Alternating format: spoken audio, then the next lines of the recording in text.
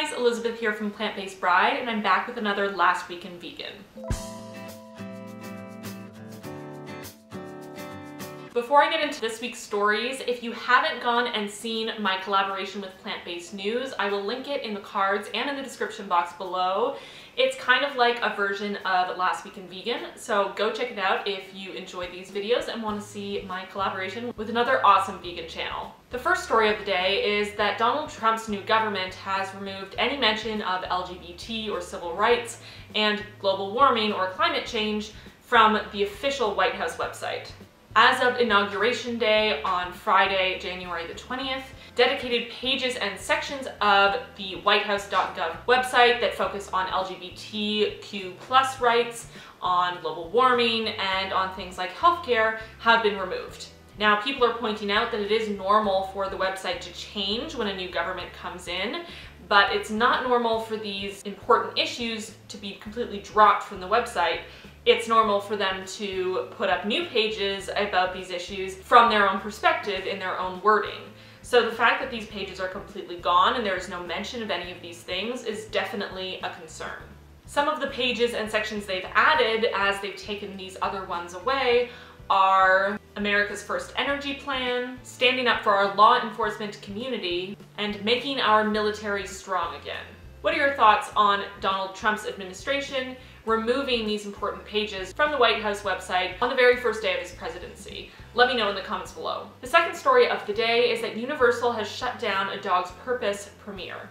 The film that was supposed to be premiering this weekend has been pulled by the production company after the release of a disturbing video that has made its way around social media. The video showed Hercules, who was a German Shepherd used in the film, reacting in a very stressed and aggravated way when forced to swim in a man-made rapid for the filming of the movie. The American Humane Association, which is the body responsible for the No Animals Were Harmed accreditation, had originally given the movie a pass on animal treatment, but as of Wednesday, they have launched a new investigation into the practices that this film used in their filming in relation to the animal performers. PETA came out with a statement asking people who care about animals to boycott this film and asking production companies to focus on CGI for animals like what was used in Jungle Book rather than live animals that are forced to be in dangerous or uncomfortable situations. Yes, honey? Hi. While I think it's great that they are shining a light on the animal abuse that happens in the film and TV industries, I completely agree with other vegans I have seen reacting to this, saying once again, as we did with Cecil the lion and with Harambe, why do people care so much about this one dog and not about the 6 million animals that are killed every hour for food? The third story of the day is that as one of his final acts in office, Obama finalized an animal welfare reform law. Some of the practices banned by this law include tail docking, mulesing, and transportation of sick animals. This rule is focusing primarily on organic farms, which is an interesting move as the majority of the public views organic as the better option, more humane and healthier. Of course, that's not always the case. The rule doesn't just prohibit certain cruel actions, but also clarifies some previous requirements, including mandatory access to the outdoors for egg-laying hens. While unfortunately these new rules don't apply to all types of animals, for example, pigs are still allowed to have their tails cut off at birth, and these rules are also focused, as I said, on the organic sector, on farms that wish to have organic certification. Hopefully the benefits of this move will be twofold. Firstly, that conditions in organic farms will get better for the animals, and secondly, that this will bring attention to the fact that organic farms really aren't humane to the general public. People who consider organic the shining gold star, the perfect and most ideal form of farming, are potentially, in hearing this news, going to do their own research and look into the reality of organic farms today. The next story of the day is that farmers are feeding cows Skittles for cheap calories. Last week, residents of Dodge County, Wisconsin, found hundreds of thousands of the red candy strewn across the road. When police investigated it, they discovered that they came from a truck that was on its way to a cattle feedlot. A farmer in the area revealed that it's common practice to feed these animals rejected candy that aren't suitable for consumption by humans for whatever reason. This is seen as a cheap source of calories and carbs for the animals. This practice is seen as a way of increasing profits, as it's cheap to feed them and it helps them to fatten up quickly.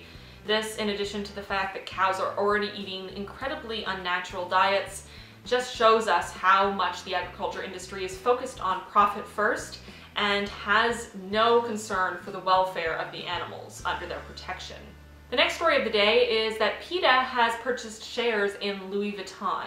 The animal rights organization has become a shareholder in the luxury leather goods company in the hopes to gain decision-making power. While they did not disclose the amount of money paid and the amount of shares purchased, they did make it very clear that the amount purchased was enough to give them a voice at meetings and allow them to put pressure on the company to end its sale of crocodile skins. I find it interesting that they are speaking about exotic skins only, and not focusing on the fact that Louis Vuitton sells far more leather than they do exotic animal skins. It's the same with pretty much any other luxury brand and even non-luxury brands. The amount of leather that's produced from cows causes far more cows to die than the amount of luxury products made with crocodile skin, for example, causes crocodiles to die. The demand for crocodile skin products is far lower, in part because of how much more expensive it is. But leather? That's where we need this advocacy. PETA can definitely be problematic, and while I've talked about them in positive light in the past, I don't really understand this move that they've taken and hope that with their power to speak at meetings, they will advocate for the reduction of all cruel products from Louis Vuitton, not just those of exotic animals that people care more about. The last story of the day is kind of a fun one, and that is that eating hot red chili peppers apparently prolongs life. Mounting evidence is showing that this plant has life-preserving powers in its ability to protect against obesity, cardiovascular disease, and more. This information is based on a study that was conducted at the University of Vermont College of Medicine. Researchers found a 12% difference in mortality rate between those who regularly ate spicy peppers and those who did not. Those who didn't had a 34% mortality rate over the 19-year period of the study, whereas those who ate the spicy peppers had only a 22% mortality rate.